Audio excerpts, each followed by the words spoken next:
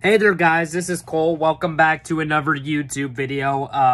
Sorry I haven't posted any videos in a few days. I've just been busy and all that. And welcome back to another edition of Canceled Movies. And today's canceled movie I'm going to be talking about is the John de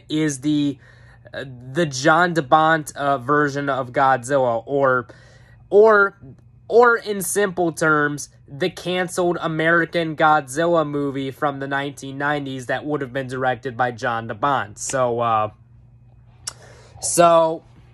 in 1998, Roland Emmerich directed the Godzilla movie, or the 1998 Godzilla movie, which was the American version of Godzilla, and when it came out, the movie, it was destroyed by critics and audiences. A lot of people did not like it, especially Japan. People in Japan absolutely hated the 1998 American Godzilla movie. But, believe it or not, that is not the version we were originally supposed to get. We were supposed to get a version that would have been much more faithful to the Japanese movies. And today I'm here to talk about that canceled movie, but first let's talk about how far the production goes and stuff like that. So, in 1992, Sony sold Godzilla to TriStar, and it would have been, and to say the least, it would have been very different to Godzilla in 1998, which was the movie that was received. And it was much closer to the spirit of the original Godzilla Japanese movies, as a destructive force of nature fighting other monsters. Ted Elliott and Sam Ruscio were hired as screenwriters, and Stan Winston, out of all people, was going to design the special effects on Godzilla. Now, if you're not familiar with Stan Winston, he's a special effects artist.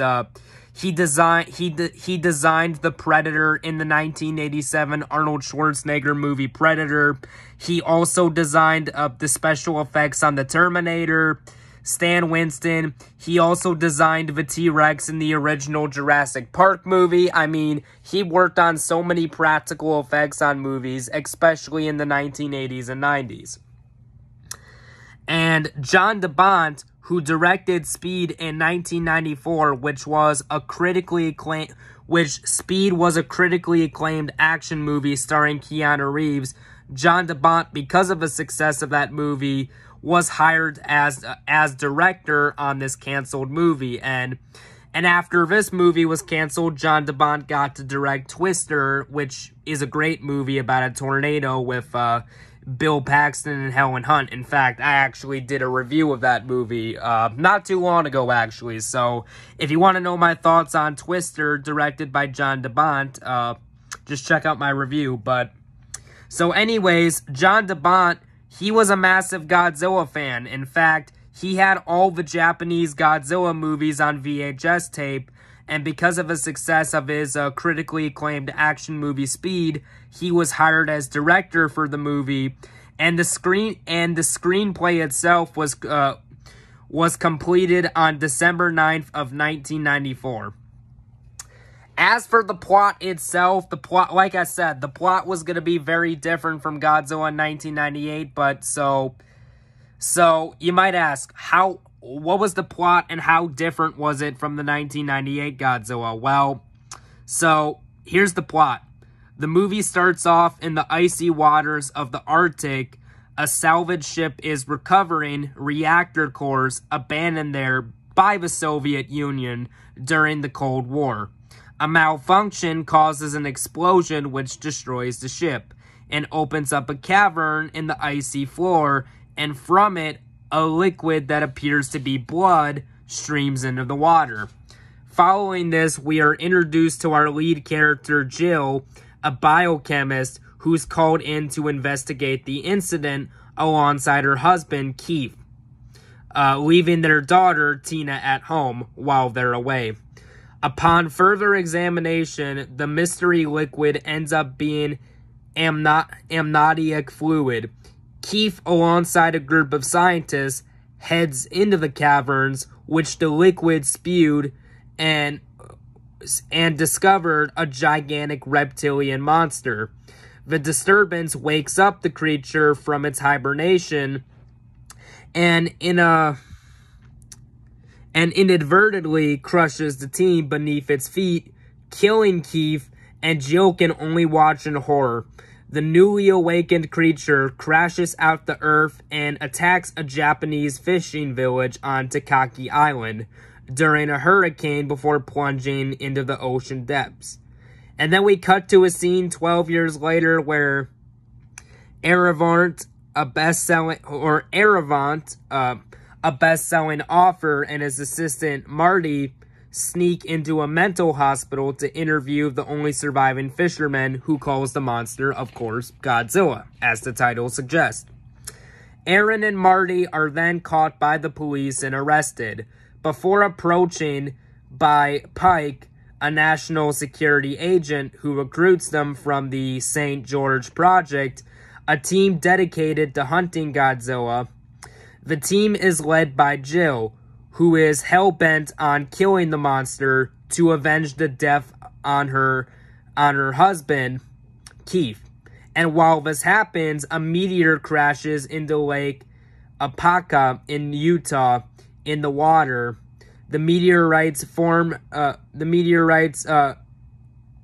begins to shift and change, and begins to flow through the sediment like a mass of liquid metal beneath the lake. It finds an underground cave polluted by a colony of bats. The strange alien material proceeds to absorb the animals, twisting and morphing their flesh into a new form, a large, disgusting creature with a 12-foot wingspan called a probe bat. After absorbing the whole colony, many of these monsters fly out of the cave and proceed to assimilate whatever organisms it can come across to add to its gene pool over in San Francisco. And basically over in San Francisco, Godzilla is spotted heading towards the city. So the Navy are to counter any potential assault, the USS Madison and the USS Lafayette engage in combat. The Madison surfaces bursting from the water. I probably butchered this, but the Lafayette is between Godzilla and the surface as he swims past. He almost nonchalantly reaches out his massive claws, tears the Lafayette's hull open. As the claws rip through the hull, water spilling in, the crews scramble from emergency exits. Godzilla's surfaces almost seem to regard the havoc he's caused with pride. He breathes fire, a ton of flame, nearly white, stabs out the capsized destroyer, hitting its midship. The hulls melts. The explosion is spectacular. His path clear, Godzilla continues on his way, leaving behind the battle group. The Navy forces are completely obliterated by Godzilla. In an act of desperation, they even discussed the use of nuclear weapons, but the tactic is thrown aside by Bont, as they believe it won't be affected by radiation and that the creature is something of a biological nuclear reactor.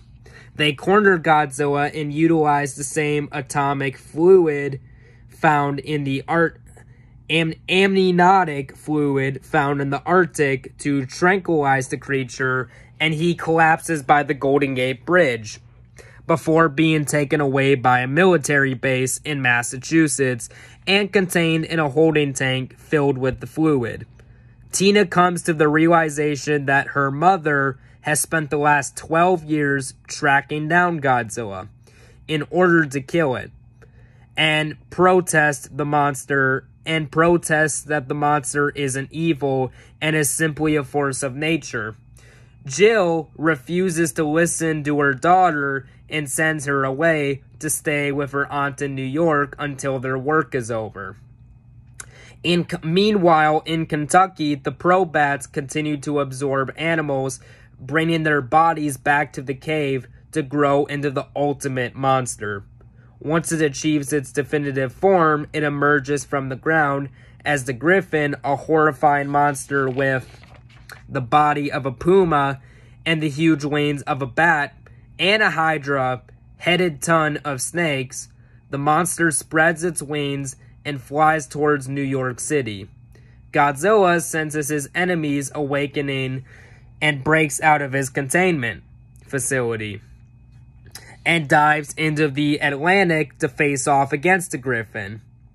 Jill is told Godzilla is heading towards New York City, and she makes her way towards the city to save Tina in the midst of an evacuation.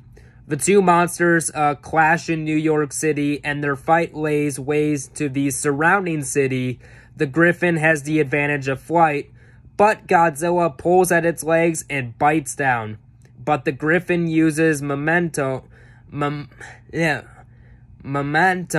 I probably butchered it, but whatever, to thrash Godzilla around and pushes him into some buildings. Aaron realizes that Godzilla still has a restraining device filled with the amniotic fluid attached to his neck. So they destroy it, which gives Godzilla the ability to use his flame breath. He fires the head-on, and the monster screams aloud as it crashes towards the East River. Godzilla proceeds to rip into the Griffin, biting its wings and tearing into its flesh.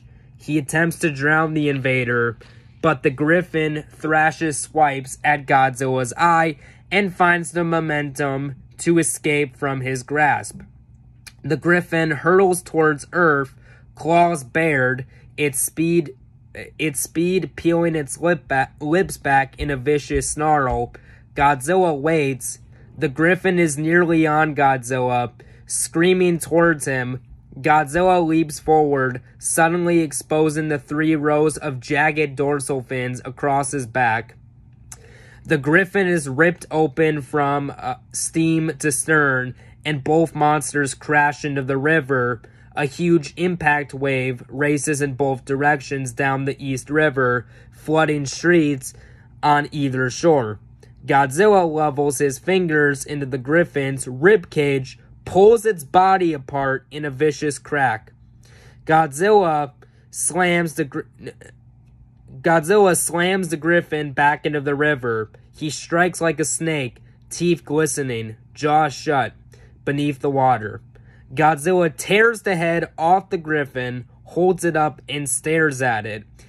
Its eyes are closed and not moving. Then the eyes snap open and the body erupts from the water, clawing blindly at Godzilla.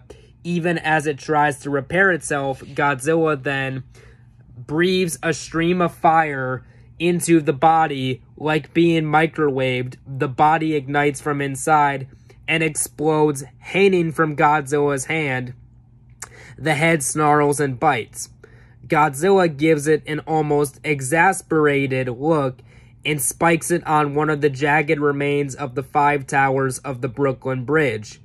The head stops snapping, weird blue eyes stare sparkly. Godzilla leans closely to it. It stares back. It is dead. Godzilla roars.